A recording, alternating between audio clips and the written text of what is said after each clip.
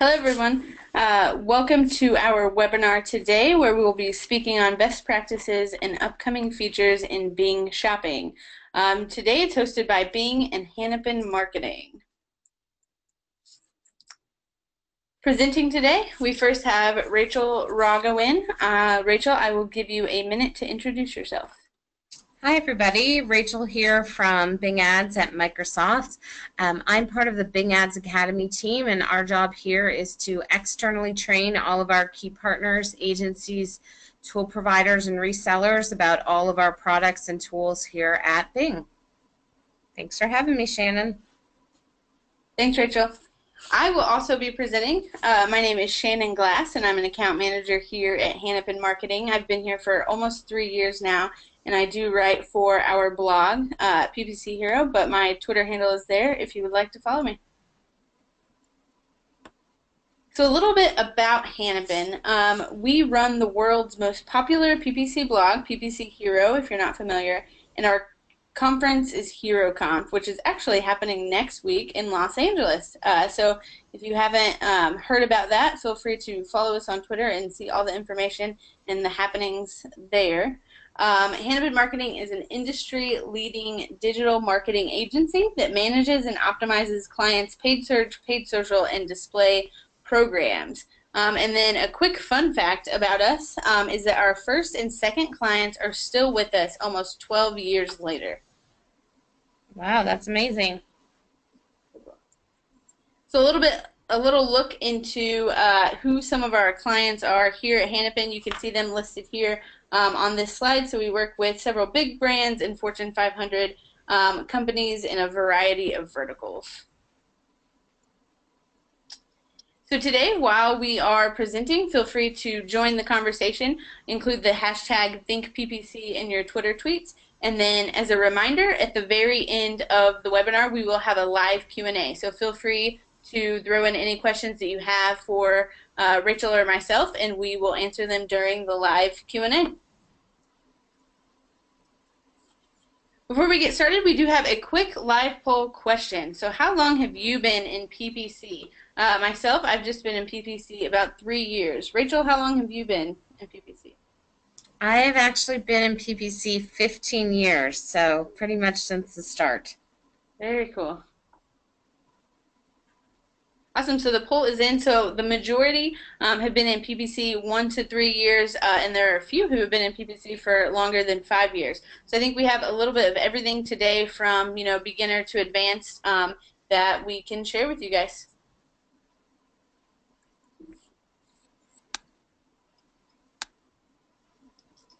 Perfect. So I will pass it over to Rachel at this point, where she'll talk about Bing Shopping best practices. Great, thanks. So what we're going to focus on today, if you want to go to the next slide, Shannon, is we want to give you guys plenty of information to help you optimize and make sure that your feeds and campaigns and ads as it pertains to Bing Shopping are set up for success. We want to give you some hints about reporting and some of the information that you can get there to better understand metrics and opportunities, and then share with you some recent releases in Bing Shopping so that you can take advantage of them if you're not already. So let's start with feed optimization. I'm sure there's many of you out there who say, I don't actually manage the feed, someone else does. And that's really common. Sometimes folks have a third party managing their feed. Sometimes you're getting the feed directly from the retailer and the team that manages that on the content side, or you may be an individual or team who manages the feed. Regardless of what you do to manage the feed, it's very important for everyone involved to care about the feed. So even if you don't manage it, it's imperative that you understand what needs to be in the feed in order for your Bing Shopping campaign to be successful. If you have a poor feed, you will have a poor campaign. If you have a solid feed to begin with, you are much more likely to have a more successful campaign and account. So just some basics. We want to make sure that your product feed is accurate, and you want to make sure that you're updating it at a pretty regular basis. If it goes beyond 30 days and you want to restart it, there can be a bit of a lag time to re-enable that. And then we want to make sure that you guys are utilizing high quality images, sales price column, and that you're really spending time on your title and description in particular to give us a lot of signals to understand what your products are about. And we're going to go into each of these more specifically throughout our session today. So some things to think about when it comes to feed optimization is custom labels, titles and descriptions, and categorization. So let's start with custom labels. One thing to note, guys, with your feed, blanks are bad.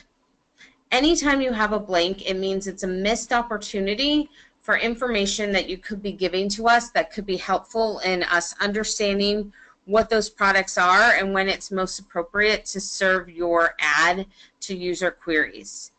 So it's important for you guys to know that you should take advantage of every single column that makes sense for your business. On the next slide, we'll see required fields on the left hand, and that's the things that you have to include. But on the right hand side, we used to call these optional fields. We actually changed it to highly recommended fields because we don't want them to feel like a throwaway. These are things that are only going to help our system understand your products better, help you manage your account better. So it's really going to be imperative that you guys not use these as optional fields, but include them across your feed. So when it comes to your feed, one of the things that can really limit your volume and how you're serving is actually feed errors. So some of the most common feed errors that we see is missing fields, or if you have inaccurate information or the formatting is incorrect. Those are some of the most common things that happen with errors and why your feed might not be serving in its entirety. It's great to note that you can actually download this. If we go to the next slide, Shannon, that even if you're not managing the feed, you have the freedom once you're logged into your Bing Ads account to download your errors and to understand how much of the feed is serving and what are the reasons why it's not serving. So we have an example here of what this type of information might look like. So here, this person has a 97% publish rate. That's amazing. We want to see you guys up into the 90%. Obviously, the larger your feed, the more likely it is harder to maintain such a high number like that. But you'll notice that we're really granular into telling you exactly what you need to change in order to address that error. So I recommend that at least on a quarterly basis, if not on a monthly basis, that you pull down a report that shows you what your errors are so that you can have a conversation with whomever manages your feed to address those. Now, if you guys are managing large retailers, or if you yourself are a retailer, you will see most of the time that people set this up in a way where it's the product category, subcategory. It typically mimics what you guys have on your website. And from an organizational standpoint and understanding the products and where those products fall, that makes sense. But that's how, within each one of these, I'm sure that there are star performers and poor performers. And something called custom labels can help you to get a more specific view into understanding how these products are working for you. So custom labels are things like delineating which ones have the highest return on investment for you, or which ones have the highest return rate, which products have a higher low margin, or that you want to push with a particular promotion or sale. What custom labels allow you to do is to utilize 1 to 5 of those custom labels so that when you put in those labels, you can decide how you want to bid differently against them, maybe even do a geo overlay to say, okay, these are our seasonal Mother's Day items. We're going to label them as such so that it makes it easier for us as we are managing our feed to promote those. Or if something is a winter type year, to only serve it to the states that get winter and get snow and things like that. You can also use custom labels to pull out particular products and put them in their own campaign and budget differently against them. It's also a great way if you wanted to monitor low inventory or things that are selling out, etc. On our next slide, we can see actually some of the most common ways people are using custom labels. You can choose whatever makes sense for you in your business, and you don't have to use all 5. If it's only important for you guys to monitor 2 different aspects, then you just use 2 of the custom labels as opposed to all 5. But this is going to be key to you as a marketer in delineating across these thousands of products what these products mean to you and how they can help you to manage to a stronger ROI. And then we have thinking about all the right words in all the right places. And this is really indicative to talking about the title. Now, the title serves 2 different purposes. On the back end, we use the title to help us determine what that product is about and when to match you. On the front end, users use that title to distinguish what your product is and whether or not they want to click through on that ad. So let's take a look at some titles in process here. So we have Guess Pink Cocktail Dress. So if you look down at the titles used for this, the first 2 really just tell us that it's a Guess Factory girl dress. It doesn't really tell me as a user what about that dress. The 3rd and 4th one give us a little bit more. So the 3rd one tells us it's a printed cutout sheath. The 4th one tells us that it's pink 3/4. And then the last one calls it a Guess 3778. So that tells me that that's probably what it's called on the back end of that retailer. That sounds more like a product label that you would use to say, this is pink dress 1, 2, 3, 4, 5. When you think about titles, you want to put the user first and think about what information you can put into the title. The same way you might think about a headline in text ad search is what can you bring that's going to draw attention and get someone to click through. Let's look at the next example. You want to also think about what is the terminology that users are looking for when they're describing your product. So you might call something the Rachel shoe, but if the Rachel shoe is a strappy sandal, it makes more sense for your title to be strappy blue sandal as opposed to the Rachel shoe, because that doesn't have a lot of meaning for the user. Another place where we see this happening is we'll have, on your end, you'll call something a marigold shoe or a sea mist shoe, and that doesn't tell people exactly what color you're talking about. Our recommendation is also to use kind of, the standard colors if you're going to use a color in your title as well, because folks who are reading it want to know if it's blue, if it's yellow, etc. So when it comes to looking at the title on the back end, this is where the biggest difference is between Bing shopping feed and a Google shopping feed in terms of what we look at to determine what your product is about. We look at Bing, we look at the title first and foremost, and most importantly, at the title. Meaning that you want to put as much information as possible into that title so that we understand what those products are and when to match you up to users. You'll notice at the bottom of the slide, we have 35 characters. That's the maximum amount that can be shared externally in the ad, but you can utilize up to 150 characters within the title of your shopping ad. So what you want to do with those remaining 115 is make sure that you're including some of these categories like brand, gender, size, color, etc. Now, we know that this information is listed in other columns within your feed. You can actually concatenate and combine what the information that's in those columns and put them into your title. It doesn't have to be grammatically correct, because only those first 35 characters are going to show. We want to make sure those are grammatically correct and helpful for a user. But the remaining characters, we recommend putting in as much information as possible so that we have a lot of relevant information from which to match you.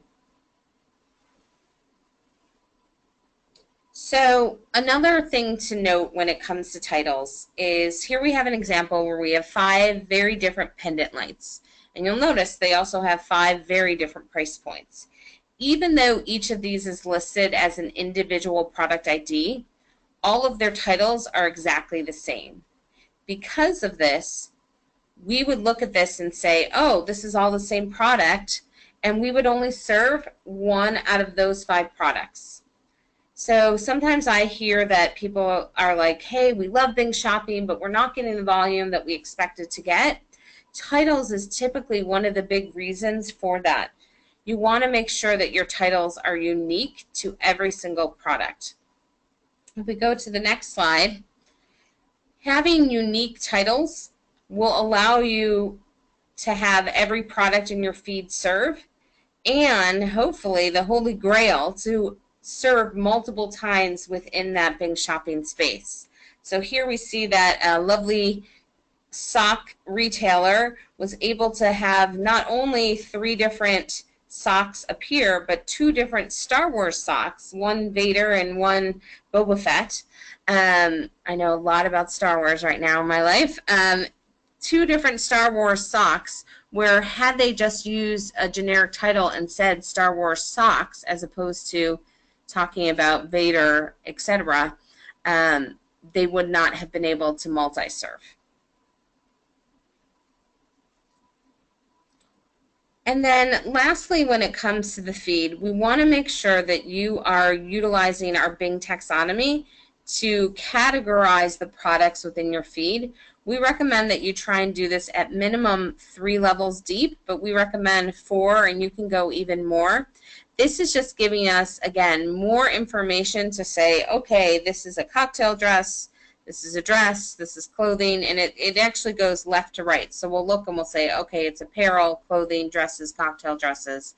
And the more that you are utilizing this taxonomy and telling us what categories and subcategories your products belong to, the more likely you are to serve more and therefore get more clicks and hopefully conversions as well, because we have a good idea of what those products are. All right, so now that we've finished talking about feeds, we're going to talk a little bit about creative optimization. And this is one of those areas where I often feel becomes a little bit of a throwaway when people are managing shopping campaigns. Typically, when you get an image, you get 1 image sent to you per product from the retailer's site. It's usually that first initial view of that image. And there's usually not a lot of back and forth or review to say, is this the best image possible for a shopping ad? So we're going to play a little game here. And what I want you guys to do is utilize the chat box. I want you to tell me, looking at just the images, don't worry about the title for now, don't worry about the price point or anything else, just looking at the images, which of these caught your ad first? Don't overthink it, answer right away. All right, Shannon, hit us with our next slide.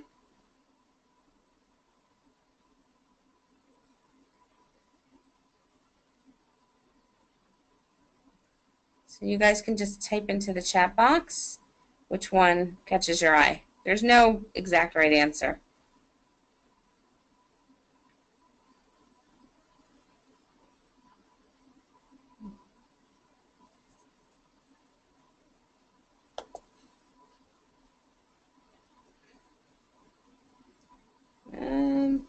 I don't know that I'm seeing them. That's okay. I might have a wrong thing set here in my chat box. Typically, we see that people will say number 4 or number 1 or 3 because they're pretty shiny. Sometimes people say number 6 because the positioning of the shoes is a little bit different than the other ones on the page. The point being, even as something, no offense, gentlemen on the line, as boring as a men's black shoe, there's still going to be ones that catch your attention more so than other ones. So let's do this one more time and see if you guys have some additional thoughts on the next set of images.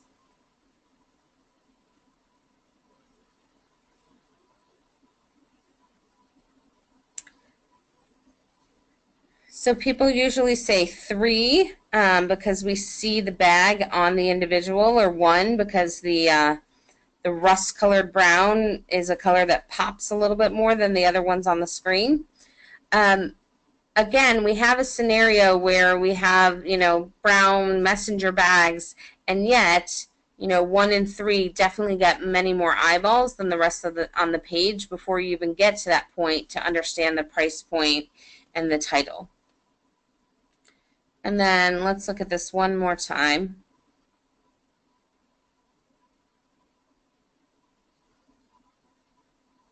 So everyone typically says number 5 because it's a red sweater in a sea of neutral sweaters. Sometimes people also say the white one as well, number 6. But the point being that color selection, the shininess, the visuals can make a big impact. So when you guys are running your shopping campaigns and getting visuals sent to you to include in that, it's important for you to think about how you can stand out. We can animate here. Oftentimes we even have it where there's the same image repeated in one single ad. So when that happens, you're not really giving users much to go off of or to drive attention towards your ad specifically. So some things to think about within your ad to make it pop. There's the image, price, and then enhancements. So when it comes to image, we recommend showing the image in multiple colors if it comes in multiple colors. This is a little bit different policy than Google Shopping, which I believe wants you to focus on a single color. If someone types in, say, gray towel, that you would only show gray towels. From a user perspective, I think it's really helpful to know when something comes in multiple sizes or multiple colors. It helps me understand, in the case of towels, maybe I want a gray towel, but what's my accent color going to be on that towel? Or if I love a certain pair of shoes, does it come in multiple colors? Also, when it comes to images, is showing it in use. We saw earlier with the messenger bag that we were able to see the scale of the bag because a gentleman was wearing it. Particularly when it comes to things like bags, I always want to know, would my laptop fit in that, or wouldn't my laptop fit in it? So showing something in use can give people some of that scale. In this case, we see that the bottom left rug shows us what that rug looks like on the ground, while the other ones are kind of rectangles in the sky. So understanding what something looks like in use can be really helpful for the user and help them to picture what that might look like, if they were wearing it or if they had it in their home. So in addition to the colors and showing it in use, you want to make sure that you have as high a resolution as possible when it comes to your images.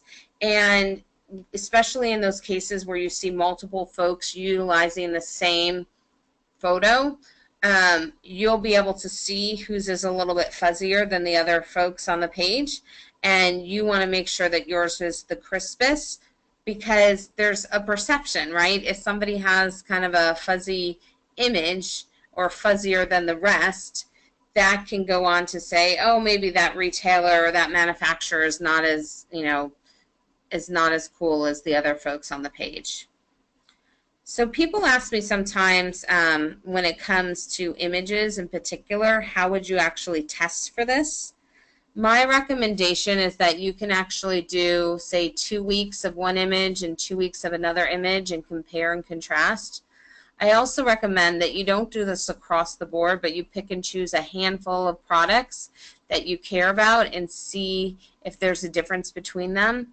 I would also encourage you guys that if you're one of many retailers displaying a particular manufacturer's products, that you ask them, can I have a special image? Or next time you guys do photos, can I have an image that looks like this or something like that that's specific to us, so that you differentiate from the other people on the page. Additionally, if you are a manufacturer who you're selling it through multiple channels and your own channel, you want to make sure that you as the official seller of that have a different and special image than the other people on the page. So just some food for thought as you guys think about the image part of a shopping campaign. All right, so then price point. We have a few columns within the field where it says sales price column and start and end date of that sales price. So if you have anything that's marked down, I highly recommend utilizing those columns so that users can see a slash through on the original price and see the new and improved lower price. It's going to give you more real estate within the ad to have that strike through and then the new price point. And like I said, you can put a start and end date. So if it is a promotion that ends at a certain point, put it in the feed, then you don't have to worry about the wrong price point appearing at the wrong time. Also, if you see that you're not getting a ton of clicks or conversions on a product that's getting a lot of impressions, do a little sleuthing and look around to see what are the other price points that people are selling at similar to your product. Do some searches for those shopping ads. You can also do this kind of sleuthing process on the image size as well to just understand who's competing against you, what are they doing that's better or not as good as you, and how can you use some of that intel to help further stand out.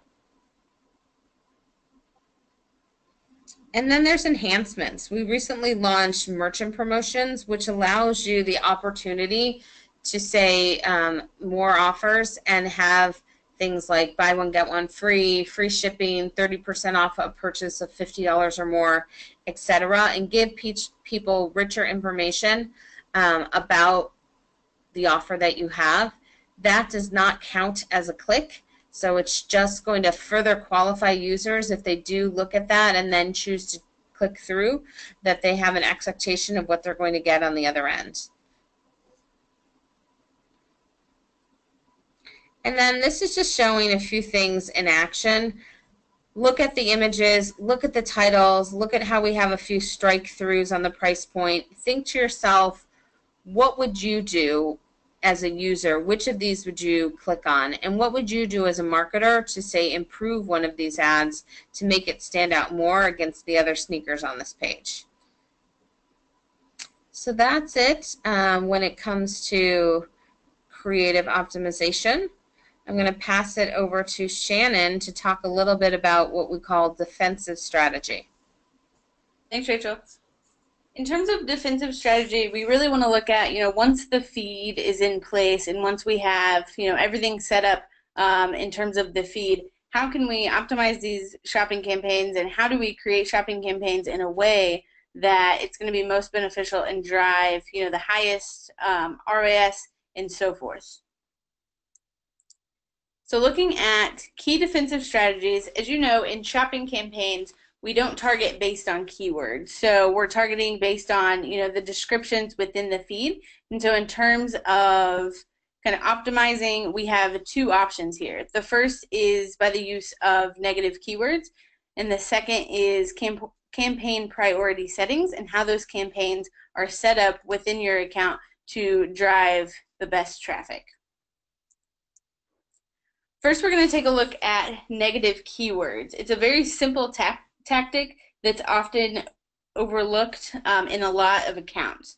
You can use negative keywords to prevent products from showing in response to irrelevant search queries or search queries that just don't perform well. So let's take this first example here. Looking here, someone has searched for gardening tools. The very first one there just so happens that it's not gardening tools and rather just regular tools there. By taking the term gardening and adding that as a negative keyword, that first product would not have shown and therefore could have potentially saved the advertiser money just by simply adding in those negative keywords. So by using negative keywords, there's three benefits to it. The first is just simply saving money, so ensuring that our ads are not showing whenever a irrelevant search query is populated. The second one is it allows us to direct traffic to specific products and other campaigns or ad groups based on the search queries that are being populated. And the last is it really allows us to avoid irrelevant traffic and ensure that our products are showing only when the search query is relevant. The next thing we want to take a look at are campaign priority settings. There are three different priorities that we can use: low, medium, and high.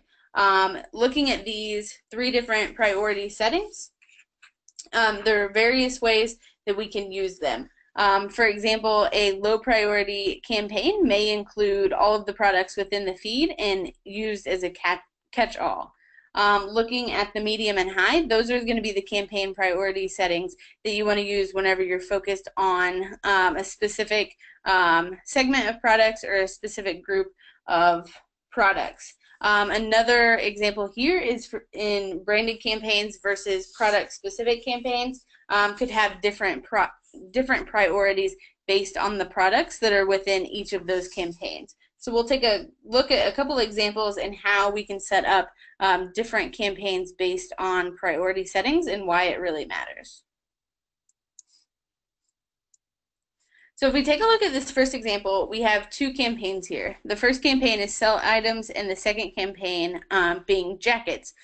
Looking at the priority levels, they're both set to a priority of low.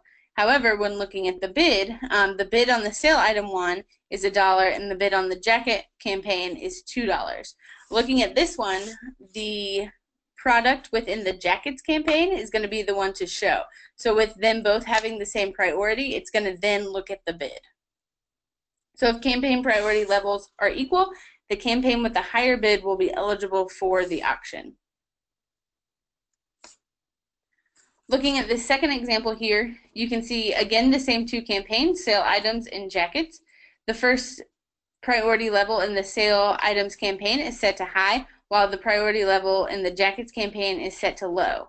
In this instance, we're going to look at the priority level first, no matter what the bid is. So in this instance, the sale item, the product in the sale item campaign is going to show because the priority is high. So if campaigns have different priority levels, the priority, not the bid, is going to determine which campaign is eligible to show. Here on the next slide, you can see a breakdown of different common uses for the different priority levels. As mentioned a minute ago, the low priority level is typically used for catch-alls and ensuring that items in the feed are not being overlooked. The second, medium priority, is typically for normal day-to-day items and typically not seasonal items. So everyday products, common products that typically will be shown all year round. And then looking at the high priority campaign, this is typically used for focus areas. So for example, seasonal items, sale items, products that you want to promote based on brand, style, or the time of year. For example, if you're a shoe company, a low priority campaign may contain all of the products. However, looking at a medium and high priority campaigns may include shoes based on the time of the year. So in the winter, a high priority campaign may be boots, whereas in the summer, we're not going to see that same priority level there just due to the seasonality of the product. This next slide shows an example of how campaigns can be set up. So looking here on the left, you can see a low priority campaign includes all of the products. On the right, you can see that a medium or high priority campaign can be broken out by a specific brand or a specific product type. And then from there, you can create product groups based on that information and go to a very granular level, which we'll discuss in a little bit in terms of bidding. So the first one here, or the second one here, you can see by brand, and then you can even break that out by product type or the various custom labels that Rachel mentioned earlier.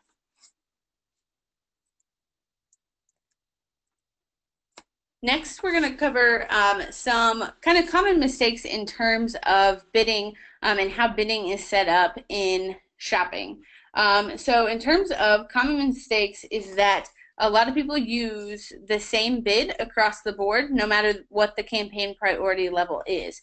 We see this as a mistake just because at that point, the bids are going to be the same across all brands, styles, and products. However, we want to think of product groups as a way to organize products and really manage budget and bidding accordingly. So Bing Shopping uses the product details from a feed catalog to match to the most relevant queries. And then at that point, it's going to take a look at the bids. So if we have high priority campaigns, we want to ensure that the bid there is going to be higher than those the low ROAS campaigns or the catch-all campaigns.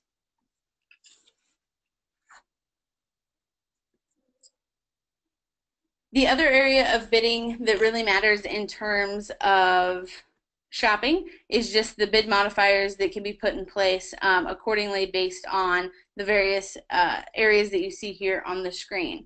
The first is setting bid adjustments for smartphones and a tablet audience. So on Bing, to reach mobile audiences, you can boost your mobile bids from negative 100% to positive 100% to reach those mobile specific users or to deter the mobile specific users. Another option here is that you can set bids in your everything else product groups lower than specific name groups. And this will help ensure that all traffic and data from products in the feed are sent to the last specific product and not the catch-all. So you would use this in an instance where you're bidding on specific products, but whenever the feed is updated, additional products may be included, and you don't want to completely discount them, but at the same time, you've already set specific bids on other products. And then the very last one here is based on geographic bid modifiers. So to bid up high in high traffic, high value regions and bid down in low traffic, low value regions. For example, in the wintertime, here in Indiana, a shoe company may want to bid higher on a boots campaign, whereas if you're in southern Texas, that may not be the case. So users will not be likely to purchase that item, so we may want to bid up here, whereas you may want to bid down in other regions. So next we're going to dive into reporting and insights and how to really take the data from within the interface and use that as a benefit to these shopping campaigns. The first table you see here is you can see the various product IDs, and then we can see impressions, clicks, and the common metrics associated with each of those products. However, impression share metrics are now available in the both reports and dimensions tabs as well. And this is where we can really start to see how we are compared to everyone else within an auction and on the search results page. So looking at share of voice reporting, there are various ways that we can optimize based on the information from this report. The first one is impression share loss to budget. So seeing how often we did not show due to our budget being low within a particular campaign or even across the entire account. The next one is impression share loss to rank. So where were we compared to everyone else within the auction, and how much does our rank affect that in terms of where we're seeing and why we may not have shown up in an auction. The last two, looking at benchmark bid and click-through rate. So taking the average of the top 4 or 5 winners and seeing how we compare against that. This is really useful in terms of bidding if you want to ensure that you are above that benchmark bid and ensuring where you are within the search engine results page. And then the final one here is just looking at impression share and how many times overall your product showed on the search engine results page. And then it'll also give you a clear depiction of where there's room for improvement in terms of bidding and optimizing your feed.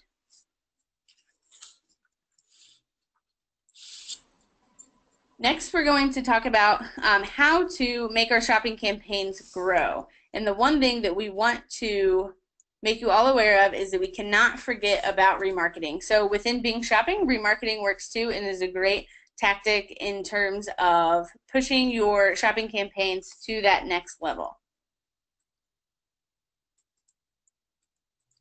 So in terms of remarketing, there's 5 steps that need to be complete to get started with remarketing. The very first one is tagging your site with the universal event tag, which will allow you to begin to gather information regarding the various audiences that go to your site and so forth. The next is defining your audiences based on behavior or custom events to the site. For example, you can create an audience around users who visited the homepage, or you may want to create an audience specifically around users who made it to the cart page but did not purchase. So there are many different ways to define these audiences, but that would be the second step in terms of getting remarketing starting for shopping. The next is to take the list that you've created and layer those on top of your current shopping campaigns. This is really beneficial in terms of seeing how much of the audience falls into each of the audiences that you have created. Step number 4 here is adjusting bids accordingly. So whenever you have a campaign and you have the various audiences layered into that campaign, you can adjust bids accordingly based on performance. For example, if you have a shopping campaign that's targeting everyone, and then you've layered on an audience of all users who have previously been to your site, and you see that the ROAS is much greater than that of everyone else who has not been to your site, you can increase the bid there in order to ensure that whenever a user has been to your site, that your ad is put right in front of them. And then the final one here is just customizing promotional text, which Rachel touched on earlier, but just ensuring that the promotional text is speaking to the user that your product ad is shown for. So once you have tagged your website, it's really important to identify, segment, and target users based on the specific stage of the buying funnel. So creating audiences based on where a user is in their purchase path. For example, homepage users, those who have just simply been to your site, or targeting people who have visited specific category pages or product pages, or even the shopping cart. And then the final one here is actually targeting users who have made a purchase in the past and maybe targeting them with a product that is purchased along with something that they bought for before, or so forth.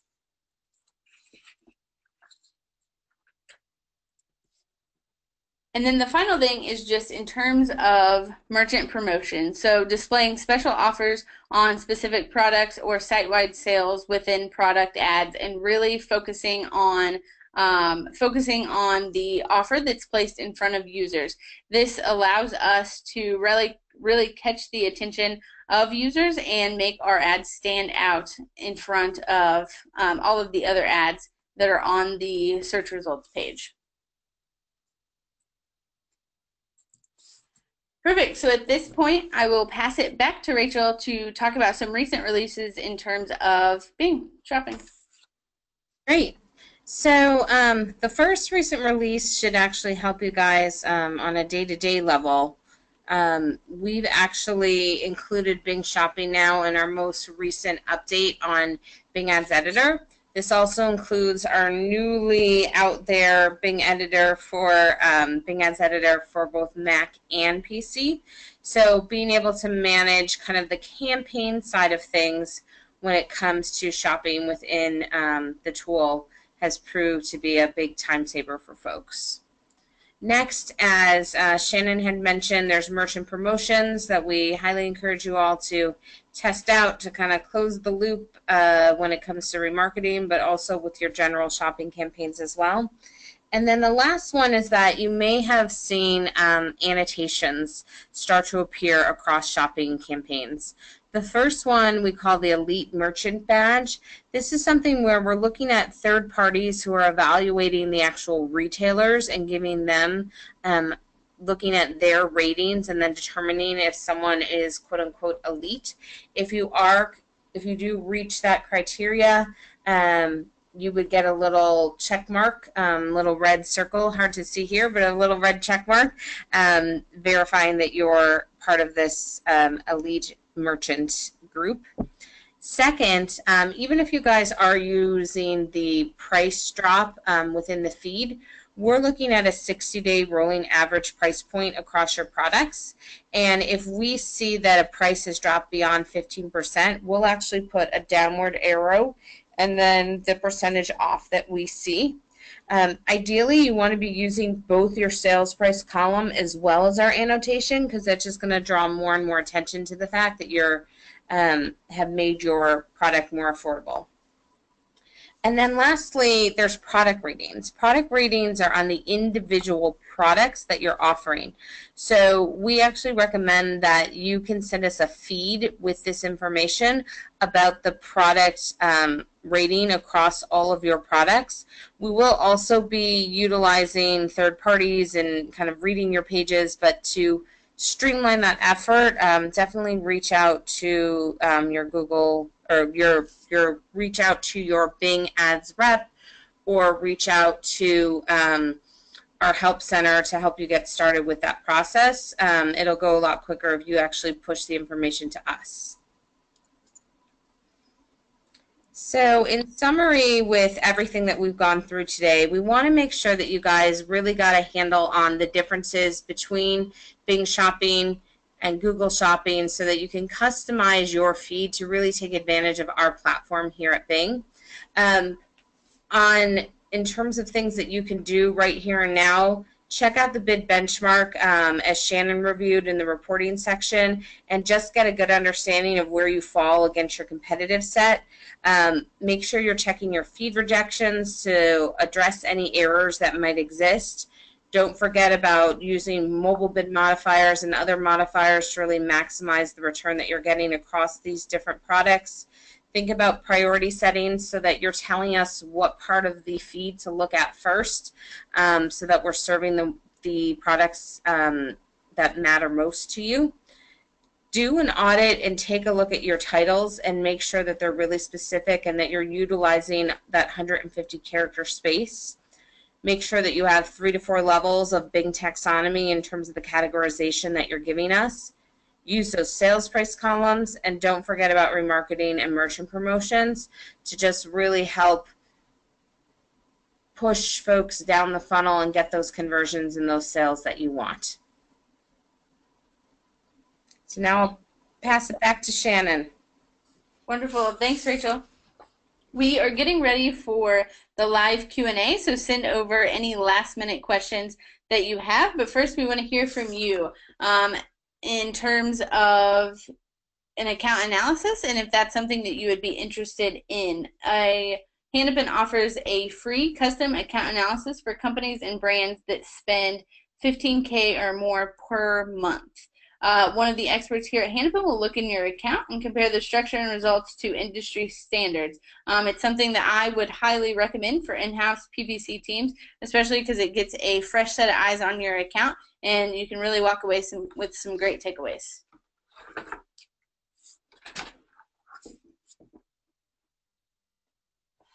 Perfect. So now we are going to launch into the Q&A, where we have a few questions that have already came through. The first question: where do you find the information to review rejections to ensure full coverage? This is referring to slide 17. So if you're currently running a Bing Ads campaign within the UI, you want to actually go to, hold on one moment here. you want to go to catalog management. And within catalog management, it's going to list your catalog, which is basically your feed name, your overall feed name. And then there's a little column that says status, and next to it, it says view errors. And when you click on that, it takes you to a page where you can view your errors and download them. Perfect. Thanks, Rachel. No problem. We have another question. In terms of, are the feeds the same between Google and Bing, and what makes them different? So in general, this is Rachel again, the feeds are the same, meaning that you can take your Google feed, upload it into Bing, and be running Bing shopping campaigns.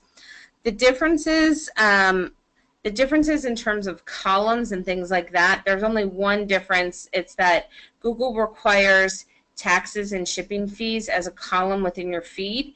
We actually ask you for taxes and shipping fees in the Merchant Center, and this is only applicable if you are running in Germany, because Germany has rules about including taxes and shipping fees within the shopping campaigns. So that'll be the only difference that you'll see in terms of, say, columns within the two different feeds. I guess the overarching difference, though, is not necessarily about one feed versus the other feed, but kind of how our system looks at your feed. So like I say, Google's looking at those columns such as brand, size, etc., and taking most of their signals from there. We're taking most of our signals from the title, followed by the description. So I think it's just a matter of spending more time to make sure that your titles and descriptions are robust, both from a front-end user perspective as well as a back-end perspective for us. That would be one of the most major changes that I think you would need to do in order to run shopping campaigns and have kind of full breadth of your product feeds to serve. Wonderful. Thanks again, Rachel. No problem. And then we do have one final question here. If there are any other questions out there, feel free to send those over. But the final question is, if things have the same priority level and the same CPC, what products are we going to serve, and what is taking into consideration? So if you have two different, so let's go back to the example that you talked about, Shannon, where we have jackets that are also, that individual, say blue jacket, is also on sale, and it's in the sale campaign, and it's also in the jackets campaign. If both of those, say, were on medium level and had the same exact CPC and the same exact information, we would probably just look at whichever one showed up in the feed first. But if there are slight differences between what you put in those columns, so maybe it's the same exact product, but the titles are slightly different or anything like that, we would then look at the signals within the titles and the descriptions and the columns and the setup, and if there was differences between those, we would look at the one that we felt was most closely related to the query of what someone was looking for. Perfect. So going back to ensuring that your feed is optimized for the best performance there, and ensuring that your descriptions are really clear there and very unique to each product. Yep. Wonderful. So that's all the questions that we had today. Thank you for attending our webinar, and feel free to tweet at us at ThinkPPC. Thank you. Thanks, everyone.